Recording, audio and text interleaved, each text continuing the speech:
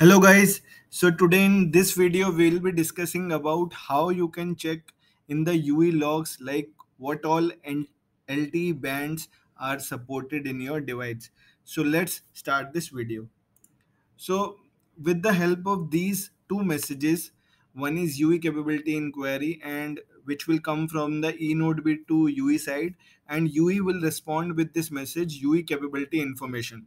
So, inside this message, UE capability information, this one which is coming from the UE side, this will give you the capability like what all LTE bands are supported. Suppose your device is supporting 2G and 3G as well, then it will give you those band details also.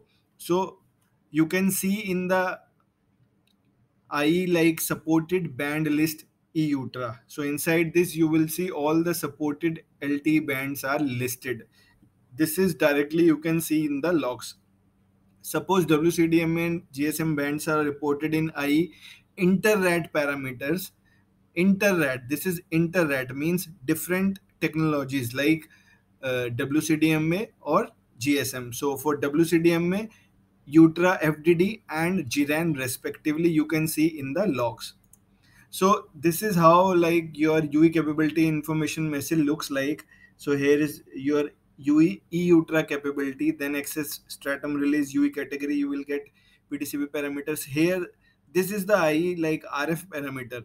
If you open that RF parameter, this will give you this kind of list like what all supported LTE bands are there, like band 1, 3, 5, 7, 20, 26. So in this device, these six bands are supporting, and this Ultra and Jiran, these four bands are supported. So you can see from the logs, like with the help of this UE capability information message, you can see all the bands supported in the LTE device or your device. You can say this is a RRC message UE capability information. This will come once eNodeB will ask UE, please, it will inquire UE like please share your capabilities. Then UE reply with UE capability information, and you will get all these parameters like what all bands are supported. So if you like this video, please subscribe my channel and share with your friends so that they can also learn log analysis. You can join our course also. Course link is in the description. Thanks for watching this video.